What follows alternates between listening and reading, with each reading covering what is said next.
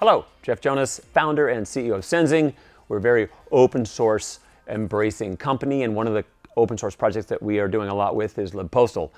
Hopefully, like you're getting a lot of benefit out of it. It's a fantastic product. One of the things, though, that we've been wishing for, and maybe you've been wishing for, is, geez, wouldn't it be nice if the libpostal model was updated with some more training data? And in fact, we've done that. We've rebuilt, after over a year of engineering work, we've rebuilt the entire libpostal stack. We have retrained it on 300 million additional records.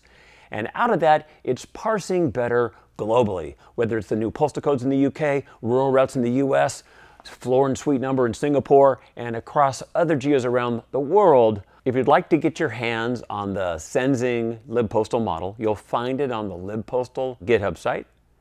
We would also love to see you over on the LinkedIn libpostal group that we've started, so we can all kind of collaborate around this.